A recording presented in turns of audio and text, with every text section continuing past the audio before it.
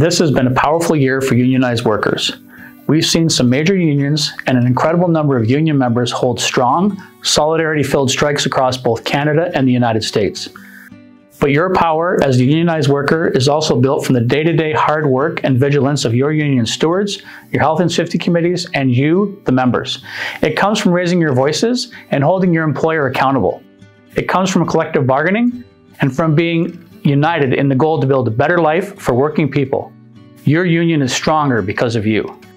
And with that strength, your union will continue to defend the interests of the membership through negotiating and enforcing good collective agreements, pursuing grievances and arbitrations to resolve breaches of those agreements, providing members with training and opportunities to get more involved in the union.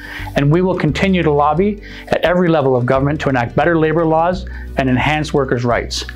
I want to thank the members of this union for allowing me the privilege of being your president for another term alongside Secretary-Treasurer Kelly Tosato, Recorder Karen Vaughn, and Vice President Jim McLean.